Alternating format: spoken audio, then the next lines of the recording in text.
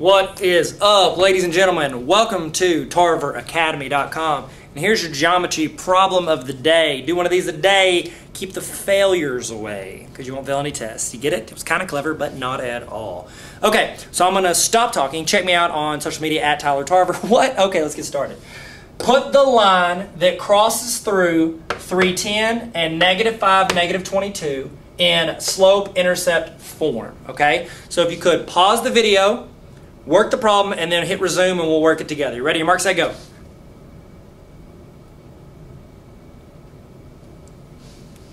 Okay, so you've worked the problem.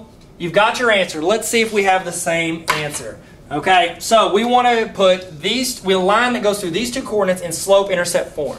The first thing you need to know is slope-intercept form, okay? Slope-intercept form is y equals mx plus b.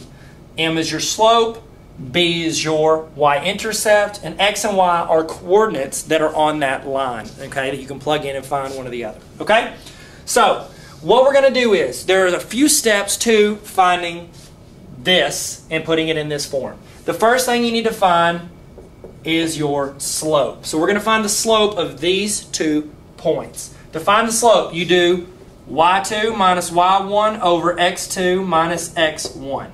Okay, it means we take our y's, subtract them, so it'll be -22 minus 10, which is -32.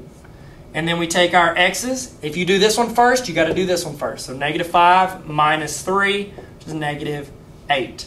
Okay, can this be simplified? Yes. 2 negatives cancel each other out. And then 32 divided by 8 is 4. Yeah, you thought, that's going to be complicated because those are weird numbers that you don't usually deal with, but then it's simplified to 4, which is my slope, okay? So y equals 4x plus b, okay? We're going to find that second, all right? The way to find that is you want to take either of your coordinates, plug it in for x and y, and find what you don't know, which is our b, okay? I'm going to get us some room on here. That's the noise that makes. I can't help it. Okay, out of these 2 coordinates, which one would you prefer to use? I know I don't like negatives. I like to be a positive guy. Okay, so I've got y equals 4x plus b. I'm going to plug in my x and my y. My x is 3, so it'll be 4 times 3. And then my y is 10. And now I'm just solving for b. It just turned into like a little multi-step equation thing.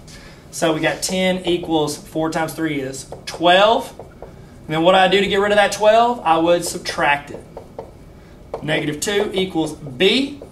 I've got my m, which I found here, and I've got my b. So now I know slope-intercept form, which is y equals, our m was 4x plus b, which plus a minus just becomes a minus.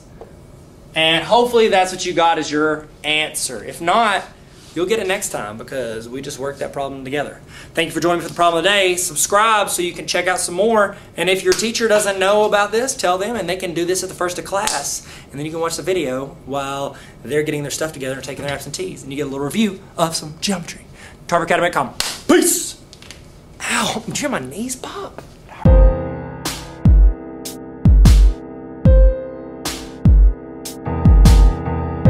Hey, Tyler here. Don't forget to subscribe. Check out TarverAcademy.com.